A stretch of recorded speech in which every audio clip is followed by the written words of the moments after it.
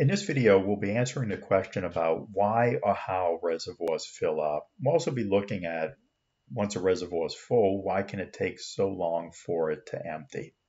In a previous video that I did, I dealt with the methods of reservoir operations, and actually the answer to the question I just posed lies within these methods. Method A reservoirs are a very common type of reservoir, and if you're operating a reservoir according to Method A principles, then it means that you're looking downstream to make the determination on how much to release from the dam. And since Method A reservoirs are very common, it's not uncommon to have these reservoirs fill and take a long time to empty.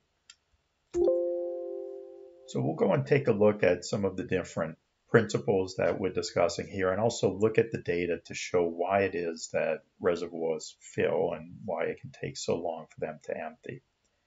So what we're looking at here is this is a spillway gate, and this spillway gate's in the closed position. We can tell it's in the closed position because the bottom lip is resting on the spillway. And what we're looking at here is the reservoir pool elevation on the upstream side. And what we want to know is, why is it that these reservoirs can fill? Right? Why is this reservoir becoming more full? And also, what happens once we become so full that we have to open up the spillway gates? And for the purposes of this video, we're going to think of a top of a flood pool, or we're going to think of a full reservoir as being one that will reach the top of the spillway gates in the closed position, and then eventually it will have to be open. So you can see we gain more storage as we open that spillway gate, but also we're increasing the release because the water is now traveling underneath, or it's flowing out of the reservoir underneath that open spillway gate. So to look at this, we're going to be dealing with the White River system, and the White River system is in northern Arkansas and southern Missouri, and on the main stem we have Beaver, Table Rock, and Bull Shoals Lake. The lake we're going to be looking at is Norfork Lake, and Norfork Lake is on a tributary to the White River, and it's called the North Fork of the White River. You can see also that there's a very large tributary that flows into the White River. This is called the Black River, and I point that out because I want to zoom in on that area. And so this is the Black River, and then this is the White River. And one thing I do want to point out is that this is Newport. And if you recall, we talked about Method A reservoirs looking downstream to make the determination on what can be released. And Newport is the regulating stage, or the point of interest that we look at to make the determination on what can be released from Norfork and Bull Shoals Lake, since both of them contribute flow to the White River at Newport. Just to give you a little bit more perspective on the White River. Again, this is the White River. It flows through the northern Arkansas and a little bit into southern Missouri. This is the confluence with the Black River, and which means that Newport would be somewhere right about here. And you can see that after Newport, the White River flows both southward and eastward, and eventually it drains into the Mississippi River. So the White River is a tributary to the Mississippi River. One other thing to notice is that the White River enters the Mississippi River very close to where the Arkansas River enters the Mississippi River, which also means that the Arkansas River is a tributary to the Mississippi River.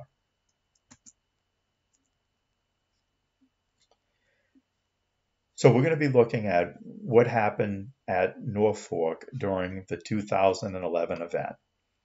I have a couple of pools defined here, and you might hear them called pools or zones. And so we have a conservation zone, and that's where water is set aside for conservation purposes. At Norfork, the majority of the conservation pool is set aside for hydropower, but there is some set aside for both water supply and for water quality purposes.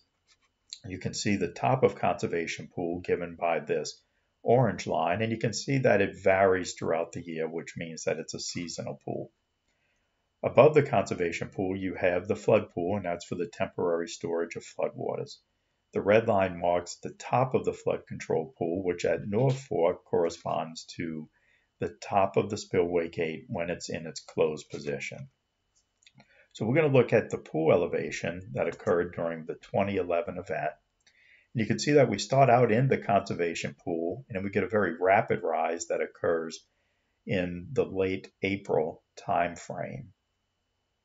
The pool stays high for about a month and then continues to empty, and it finally empties towards the late part of September, early part of October. So a couple of things that I want to look at in a little bit more detail is one, that we get to the top of conservation pool. You can think of that as at that point having an empty flood pool. And we get there roughly in the middle of April, but then we get completely full towards the end of April. So it basically took 14 days to go from an empty flood pool to a full flood pool. So 14 days to fill, but now we can see it takes 1, 2, 3, 4, almost 4.5 to 5 months to empty. So 2 weeks to fill, 4.5 months to empty during the 2011 event. Not all events are going to be that way, but again, this 2011 event is going to serve as a good example of why reservoirs get full and why they can take so long to empty. So now we're going to take a look, same plot up top, pool elevation, but we're going to look at why this pool filled. And I think it's pretty obvious to most people that it fills due to precipitation, but I think it can be helpful to look at those two together. So we would expect to see quite a bit of precipitation that's causing that rise, and you just saw it pop up in the late part of April. That is the case. You got a very significant rainfall event that occurred. In fact, when you're looking at daily average precipitation, and this is for basin average above Norfork Dam. And one thing I found interesting is that you have 3 days here where the daily average precipitation exceeded 3 inches. You had rainfall both before and after. And you can see when you get significant amounts of rainfall, you can see that towards the maybe mid to late part of May, it caused another rise in the Norfork pool elevation. You can see also you get some rainfall that's occurring even during the period where we're trying to empty Norfork pool.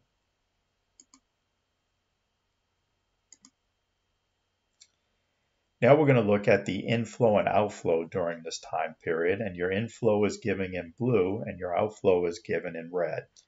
So since we got a significant amount of precipitation that occurred in the later part of April, you would expect to see a significant amount of inflow, and you do. And obviously your inflow is going to be what's driving the pool elevation rise at Norfork.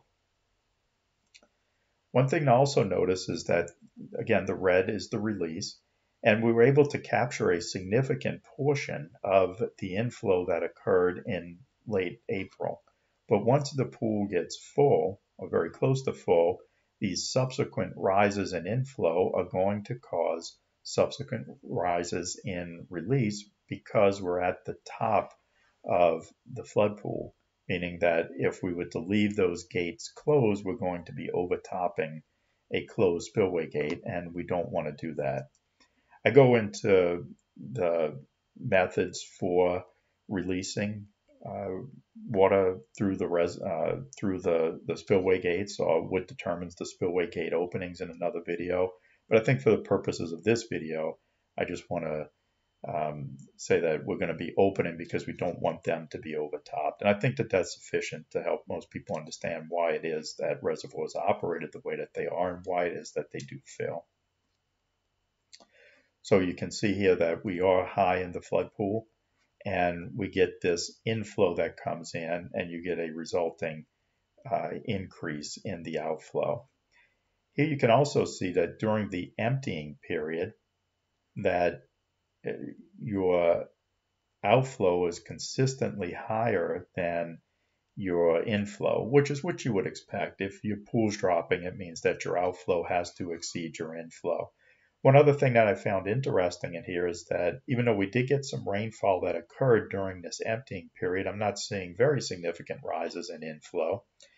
And part of the reason for that is because of the time of the year. As we get further into summer, you get more vegetation that's occurring or that's growing, and also it tends to become relatively dry. So more of that rainfall is being soaked up by the vegetation, or it's being infiltrated into the ground. So we're not seeing that the same amount of runoff that's occurring from these rainfall events. Now what we want to do is take a look at the Norfork pool elevation and inflow and outflow, which you just looked at, but then also, since again this is a Method A reservoir and we're looking downstream, we want to look at what was going on at Newport during this time. And what I'm showing here is by the orange line, you can think of this as being the base regulating stage. So this is the stage that we want to try to hold, and if we're above this, our releases are going to be limited unless we get to the top of the flood pool and it requires a larger release. Now we do have some allowances to where we can go to a higher regulating stage based on conditions in the system. I won't go into all of those conditions, but one of the main drivers of going to a higher regulating stage is basically how full the lakes are. So if we have very full lakes, then we can typically go to a higher stage at Newport. So now we'll look at what's going on at Newport. You see we're below regulating stage, and then all of a sudden with this rainfall that occurred, we jumped up above the regulating stage at Newport in the late April time frame, which means that I don't show the rainfall that's occurring in the uncontrolled areas or below Bull Shoals and Norfork Dams, but the fact that Newport jumped up tells me that we did get some rainfall that occurred in the uncontrolled areas, which is not uncommon for there to be widespread rainfall in the White River Basin. So one thing to notice is that as we're above this stage, the regulating stage at Newport, it appears that we stay above that until about mid-June. And you can see that the higher releases that are occurring during that time are during the periods when we're very close to or above the top of the flood pool. You can also see that in the mid-June to early July timeframe, that it looks like we're holding 14 feet. So again, we're high enough in the lakes to where we can use that higher regulating stage. You can also see that the releases are higher than the inflow during that time. That's why we are getting a pool elevation that drops. And it looks as though that we then drop down to the 12-foot regulating stage. So conditions probably told us that we have to get down to a 12-foot regulating stage sometime in the mid-July timeframe, and then we hold 12 feet for the remainder of the time that we're emptying Norfork. And one other thing to point out is that the Norfork pool elevation that we get empty at Norfork roughly in the mid to late time frame, mid to late September. And then after that, you see this drop at Newport stage, which means that we're not having to release as much at Norfork. We're not emptying the flood pools. It means that we're sending less down to Newport. Now, there's other factors that we'd have to look at on what caused that drop in Newport. It can also mean that we don't have a lot of flow coming from the uncontrolled areas, and it can also mean that Bull Shoals was also emptied. So there's other factors other than just Newport that can contribute to that reduction. But you can see that that there was some impact to Newport stage based on not having those required flood releases that were occurring at Norfork. So one other thing to point out is that a higher regulating stage at Newport would have meant that this would have had a steeper slope to it and would have emptied that sooner. So again, that's one of the reasons why it can take so long. It just depends on how restrictive the downstream regulating stage is. So hopefully this helped you understand better about why it is that reservoirs fill, and also why it can take a long time for a full reservoir to empty. If you found the video helpful, feel free to subscribe to the channel and you'll get notification when more of these videos come out. And thanks for watching this one.